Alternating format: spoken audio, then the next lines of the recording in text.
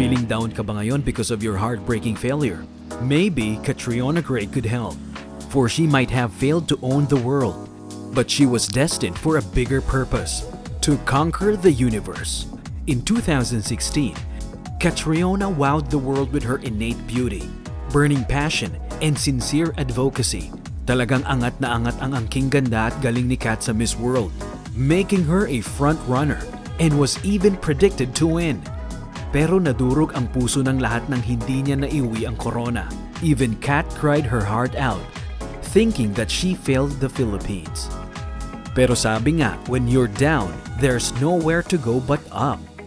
Nagluksa man siya mula sa kanyang pagkatalo, pero si Queen Catriona muling bumangon dahil ang tunay na reyna may pusong hindi papatalo. She turned into her strongest support system to console her, ang kanyang loving parents. Catriona has always honored her Papa Ian and Mama Mita for inspiring her to be tough, gutsy, and being a woman who holds a fiery soul. Kaya nadapa man ng reyna, tatayo lang siya muli at itutuloy ang pagrampa, wearing her unstoppable spirit. And as she walked again, she owned her runway with confidence because she knows that her greatest cheerleaders would always have her back. Moreover, Catriona is proof that in every defeat, there's always a silver lining. We can always try again.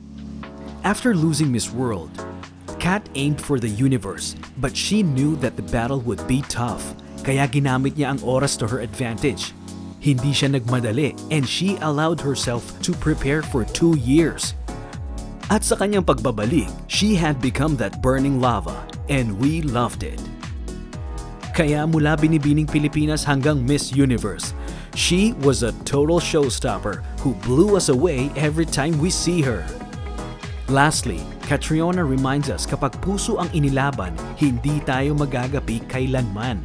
As she set her heart out to representing 104 million Filipinos, Catriona didn't just embody Miss Philippines, she became the Philippines. To internalize the true meaning of being a Filipino, she explored and learned about our people, our history, our values, and our diverse culture. At kahit tapos na ang kanyang reign as Miss Universe, she still keeps on learning, taking advantage of her role as the ambassador of national culture for the arts and Philippine Red Cross.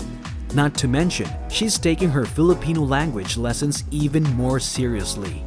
Isang Pinoy sa isip, sa salita at sa gawa, Catriona is a true flag bearer, raising the Philippine flag with so much pride. Sana nakatulong sa iyo si Catriona, kasi kahit ang isang Miss Universe, nag-fail din. Pero tulad ni Cat, kaya mo rin mag-slow-mo turn at sabihing, I appreciate failures because they brought out the best in me. I might have failed at some point in my life, but these moments made me beautiful. And I thank you.